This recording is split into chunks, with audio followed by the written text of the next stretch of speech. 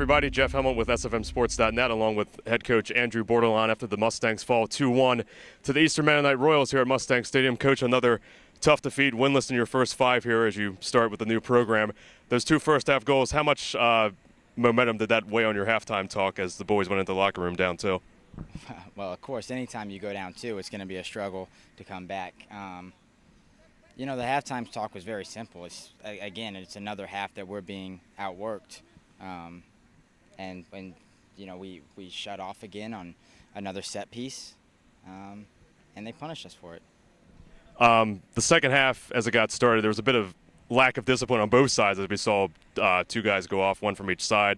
And then the Royals got another man sent off, so it was a 10-9 advantage. So it seemed to turn the tide in your favor a little bit, but just those chances at the end of the goal, the finishing just didn't seem to be there for you today. Yeah, I don't think we lacked discipline on the red card.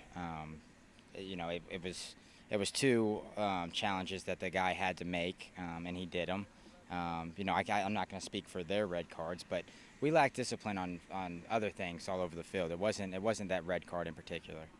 So after this game, you have another game on the road middle of the week. Then you come home for a 4-game homestand. So how much will that road game, how much emphasis will you put on that road game to try and break this slide and then start the home streak, you know, 4 games coming up, trying to get that on a good note here? How much importance do you put on that for the middle of the week?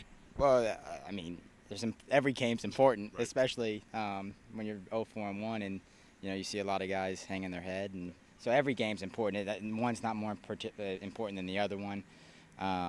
You know, we're at this point in the season, we've got to start playing better every single game. Not just in practice too, to start getting ready for conference. You know, it's no matter how you switch it now, it's probably going to be a bit disappointing September, because it has been so far. But let's see how strong we can finish September and then have that momentum lead into conference play. Well, Coach, I appreciate the time. Again, commiserations on the defeat today, but best of luck next time around. We'll catch up with you next week. All right. Thanks a lot. Coach Andrew Bordelon with me as the Mustangs fall 2-1 to the Royals here at Mustang Stadium.